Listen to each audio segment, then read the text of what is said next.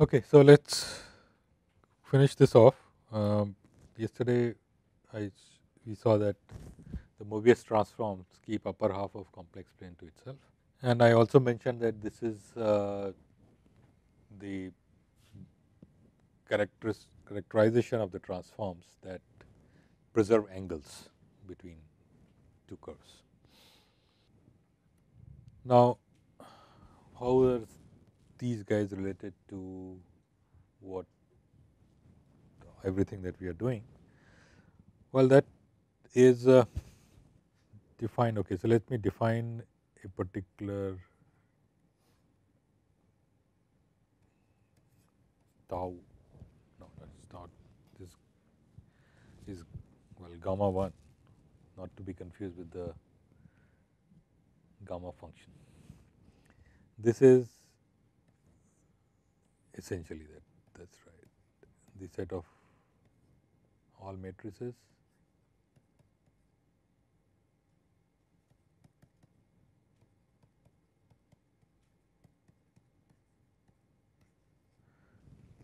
okay. So these are precisely the matrices we are just investigated, the transforms given by tau.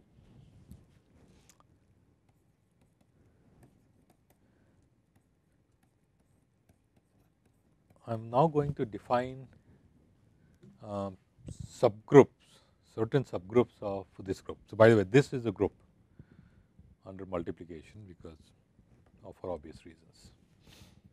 So, I am going to define certain subgroups here.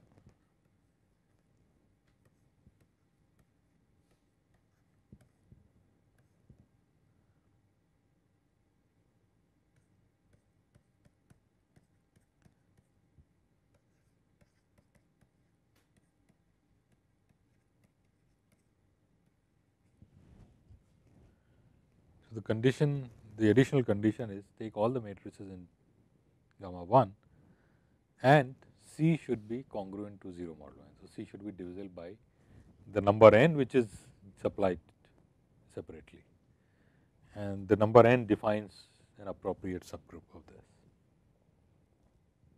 Okay. Why is this a subgroup? Simple reasons. The only additional condition is that the bottom left entry should be divisible by n.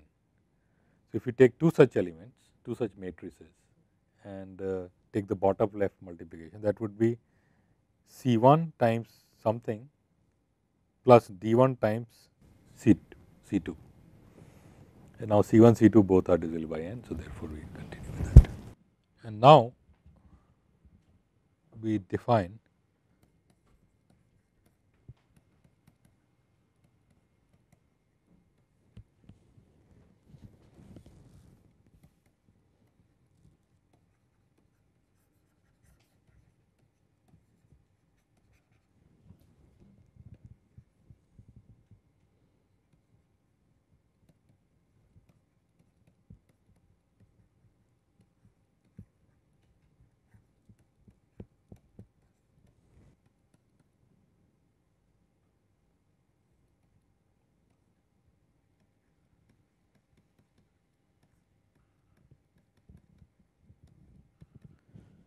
equals.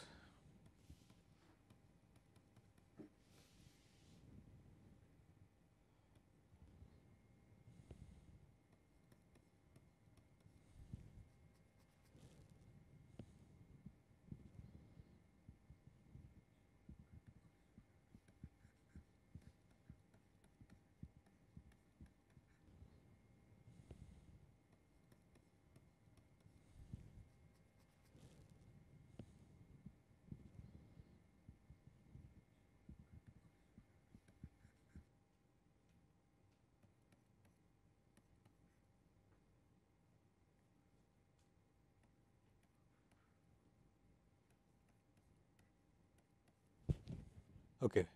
So, we say the function f is a modular form of height 1 and level n if the following two conditions hold, and 1 is the primary condition really, 2 is just a slight twist on the 1. The condition is that you apply this of the transforms in gamma n on Z and apply f on it, what you get, the value is f z times c z plus d whole square. So, the new denominator of the transform comes up as a multiplier with the degree 2.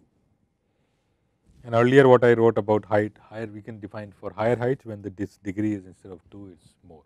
So, that is a higher height, but we will not be interested in that.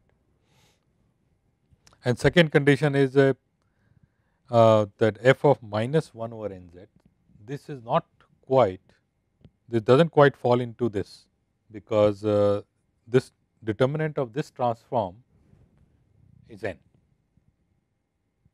Z goes to minus 1 over n z. So, here A is 0, B is minus 1, C is n, D is 0. So, it is 0 minus 1 n 0. So, that determinant is n. So, it is not, does not belong to this, but it is very closely related to this group. In fact, just a simple observation.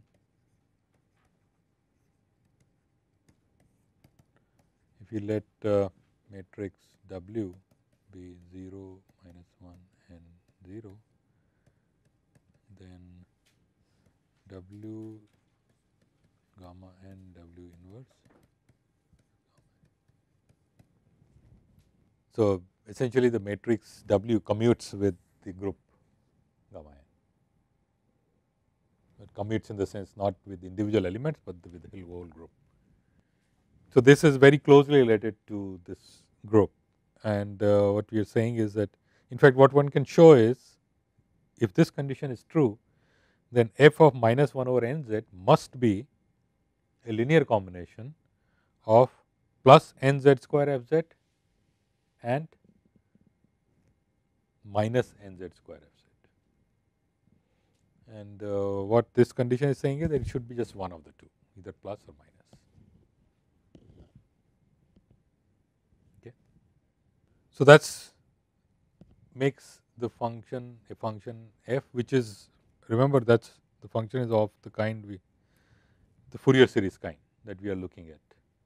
That is the function we started with, right. This is the function associated with the elliptic curve over rational numbers. It is a Fourier series, periodic with the period of 1, and then we are looking at least I said that we look at these transformations on the upper half plane and see how the function behaves there, and that is the behavior of the function. Not all of them, but that is the behavior of functions we are interested in, and these functions is called modular forms. Now, this may seem like a very strange condition as to why would such a transform be equal to f z, first of all. I mean, it seems very hard to believe that it should be the case. And even if something like this hold, what use does it have? Well, there is a very interesting theorem which says that f e, this is the Fourier series associated with the elliptic curve E over the rational numbers, is a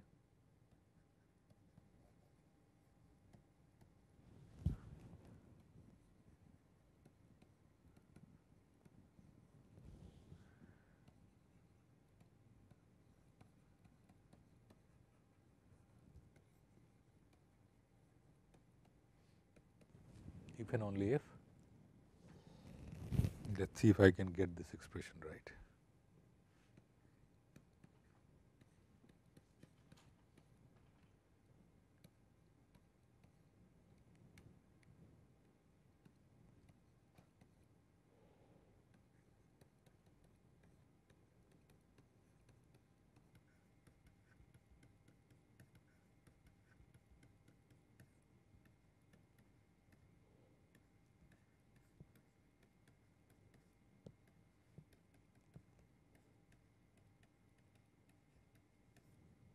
So, this relates this Fourier series representation with the Dirichlet series representation, that the Fourier series being modular is equivalent to the corresponding Dirichlet series satisfying a functional equation.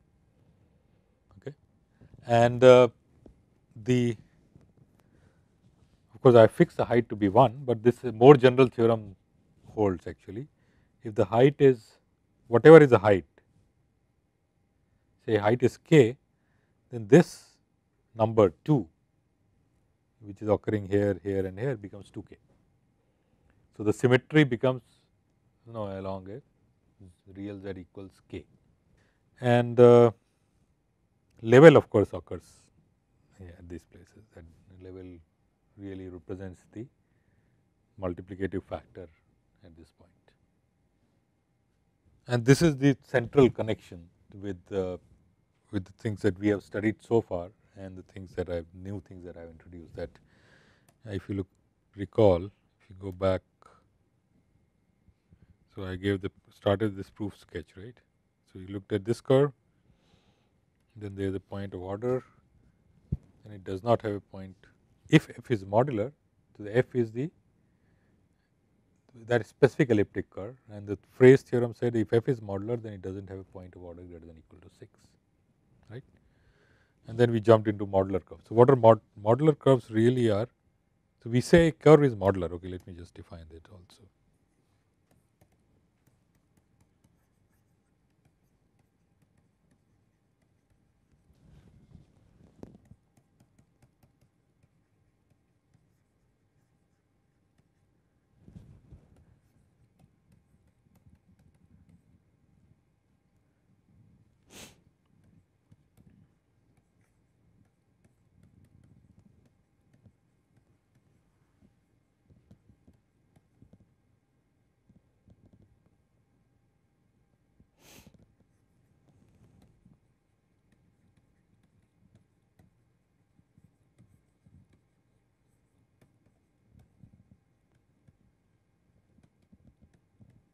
So, elliptic curve E we call a modular elliptic curve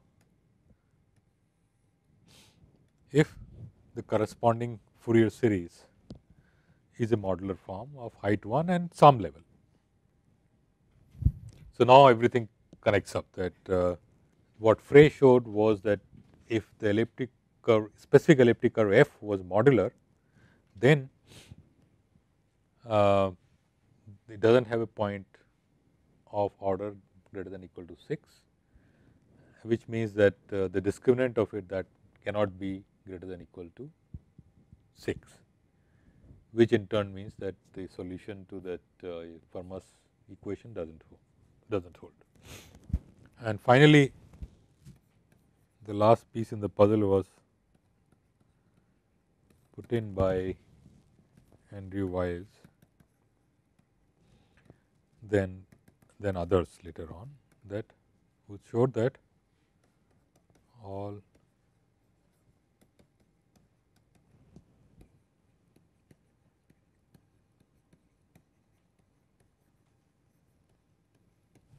elliptic curves are modular. In fact, Andrew Wiles showed it not for all elliptic curves, but only a subclass of elliptic curves, which was good enough because that particular elliptic curve f did fall in that subclass called semi-stable curve, but that is not important. And then later on other mathematicians worked on that proof and generalized it to include all elliptic curves. So, now we know that all elliptic curves are modular, which means the corresponding Fourier series are modular forms, which is equivalent to saying the corresponding zeta function associated with those elliptic curves satisfies the functional equation. But this required huge amount of effort. I mean that Andrew Wiles proof is originally of course was more than 100 pages long. It was later on brought down and simplified, but still it is at least 50 pages. Whereas if you remember, we derived functional equation for our zeta function pretty easily. It still required some bit of work. Actually, if you remember, we had to do this go into the Fourier analysis, right. We did this big sum of e to the minus pi n square z and then did something with it and then came down. But still it was not too difficult. And in fact, this, if you now go back and look at that proof and keep in mind that what you are, see this, keep in mind this equivalence between the zeta function functional equation and the corresponding Fourier series is modularity. So, with respect to our zeta function, the original Riemann zeta function, also we can associate the corresponding Fourier series. Okay. And if you run through the proof of the functional part, functional equation of the Riemann zeta function, the functional structure of the Riemann zeta function, that proof is actually showing also that the corresponding modular function, not modular, the corresponding Fourier form is modular. Not exactly in this, but more or less. So, let me see. It shows that it's the corresponding Fourier series is modular of height half and level 2. Half because you see this is 2 here. So, whatever is the height you multiply by 2 and then that is the line along which the symmetry holds. So, it is half here and level is 2 because, or level is 1 or no, not 1, certainly not 1. What? N by 2 somewhere. This constant. Here? Root n by 2. Root n by 2. In What was it? It was pi to the minus z, if I remember right. pi to the power minus z. Pi to the minus z gamma z by 2 zeta z.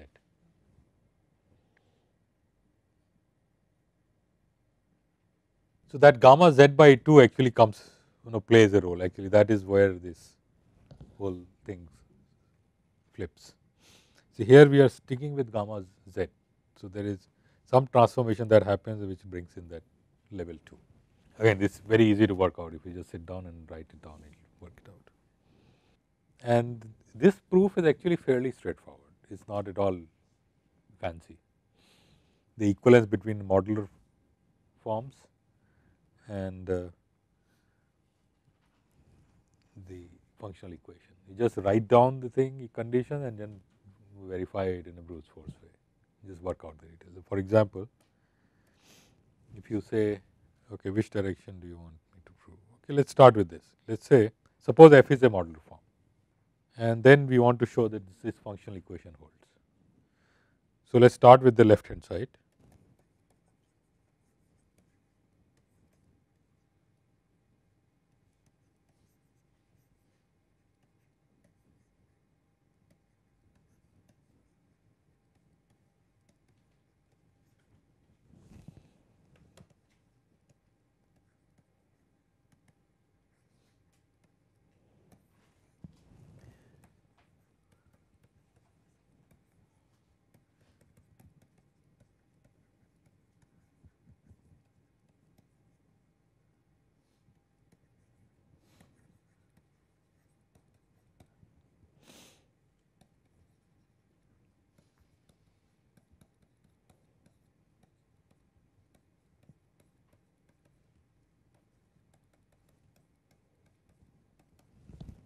What is this equal to? So, let us just write down everything.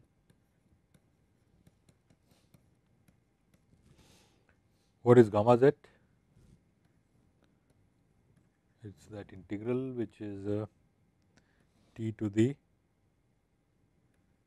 z minus 1 e to the minus t dt, and zeta z is n greater than equal to 1 a n divided by n to the z. And I will be using that uniform convergence. So, swapping the infinite integral and infinite sum freely. So, then this becomes sum n greater than equal to 1 a n 0 to infinity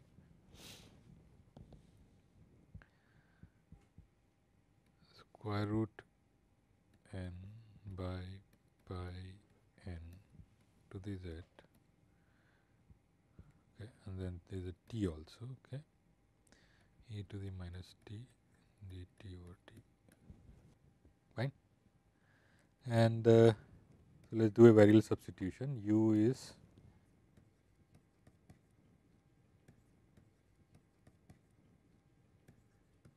so then what you get?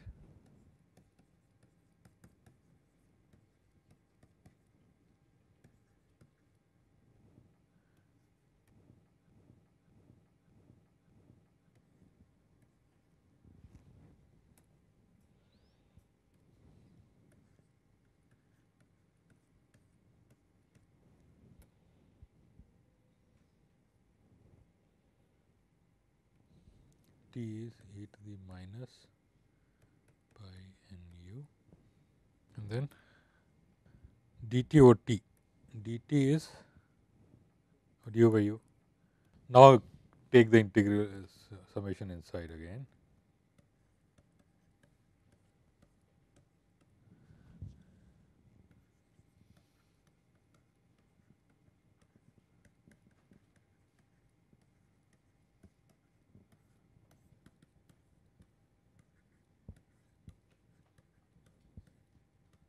And what is this sum? What was f? F of e. What is f of e? Recall sum over n a n e to the 2 pi. I think I missed it 2 somewhere. Anyway, 2 pi I n z, right? So this is going to be equal to f of. I think I should stick it 2 somewhere. Yeah, I want the 2 there. So u is t over 2 pi n. So if you use u over 2 pi n, then t over pi n is 2. What? I will take care of, yes, no problem. I is not a problem. And du by u, that's okay, there 2 cancels out.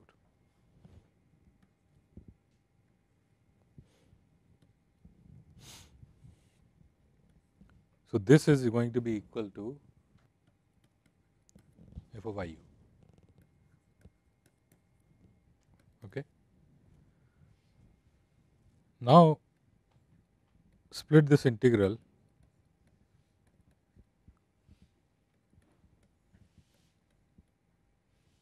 into 2 parts, going from 0 to 1 over root n, and then 1 over root n to infinity.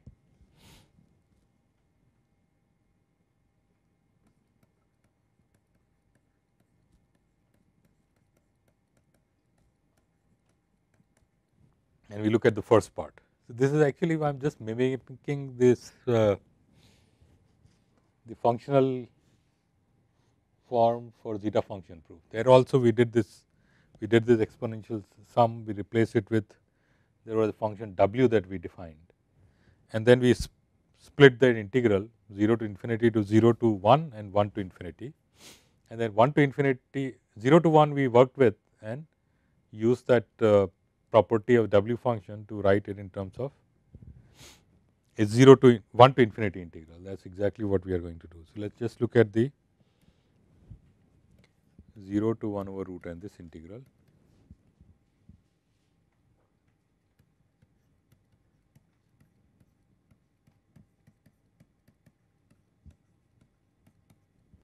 Now, what is f of iu? Because f is modular, we should something is not right, right? So, f, let us use this one, the second condition for f. F of minus 1 over nz is this, or iu we should use directly the other condition. Maybe we should. F of iu is going to be, just trying to see. Okay, 2 things. The f is only makes sense when its argument is on the upper half of complex plane, and that is certainly the case. F of IU, U is positive, so it is on upper half of complex plane. So that it does make sense to to work with this properties of f. So what is f of IU?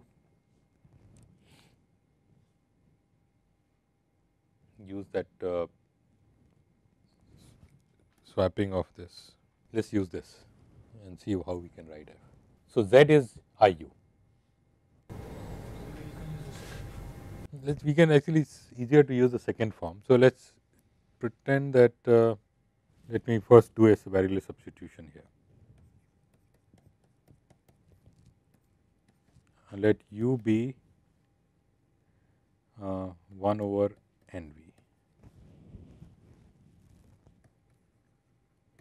Then du is minus 1 over NV squared. Okay. Then I equals, what happens to I? When u is 0, V is infinite, and when u is 1 over square root n, then V is 1 over square root n.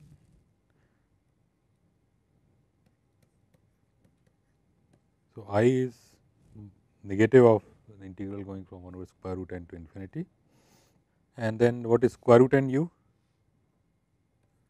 To square root 2 by square root n v to the z, f of I by n v, du is minus 1 by, so minus minus goes away, 1 by n v square, and u is 1 over n v, so that is dv by v. And now we are going to flip this, f of I over n v. So treat z to be, okay, so f of I over n v is f of minus 1 over n I v. I v is on the upper half of complex plane, v is real, it is in upper half of complex plane. So I can use the other form to write it as plus minus n v square, which is I v square, okay, times f of I v.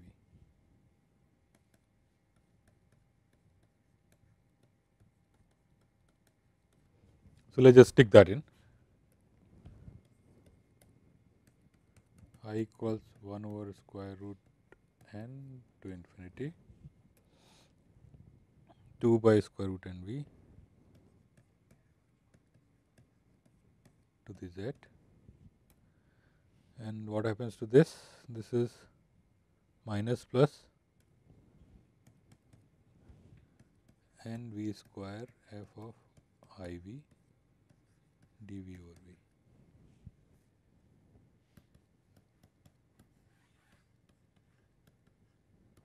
So what comes of this?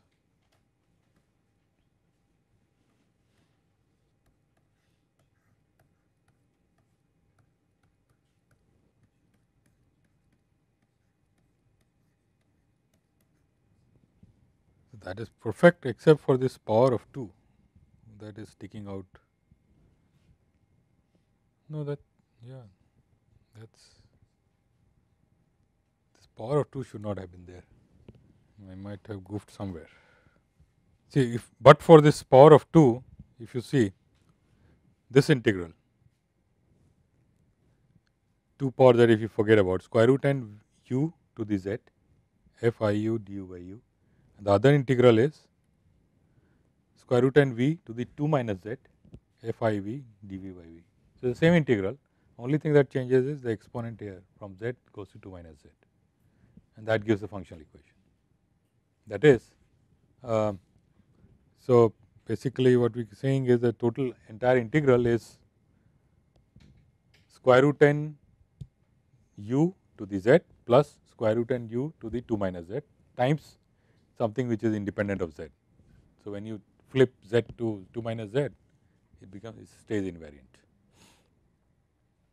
Except for the sign, because this plus minus sign, it can change the sign. Flipping z to 2 minus z can change the sign, and that is what is occurring here.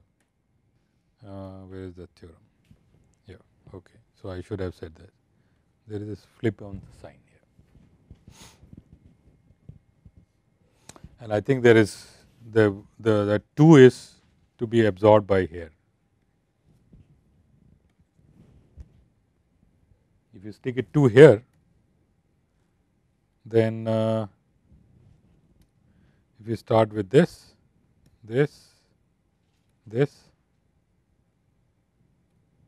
and you stick this, then this 2 goes away.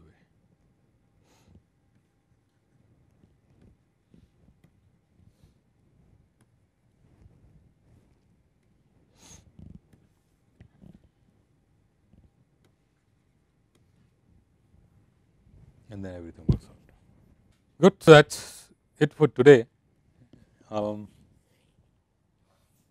The takeaway from this, of course, apart from whatever I have described, is that for the zeta functions over rationals for elliptic curves, we have not as much knowledge as we have for other zeta functions. I mean, even the functional form we just got recently, and we are not even close to proving the corresponding Riemann hypothesis for this.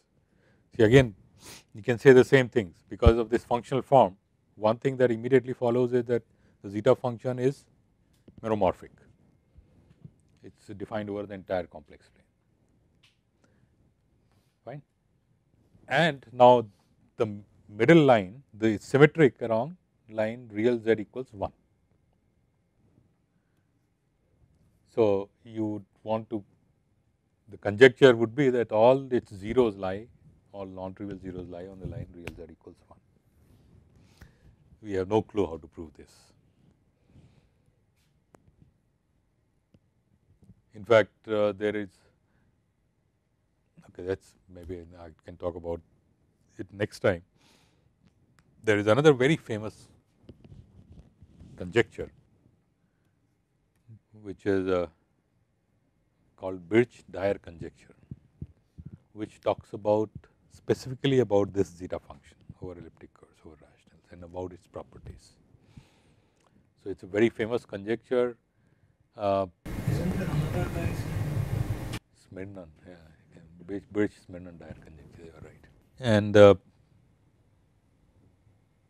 it's very. I mean, we have no idea how to prove this, but it remains one of the major open questions.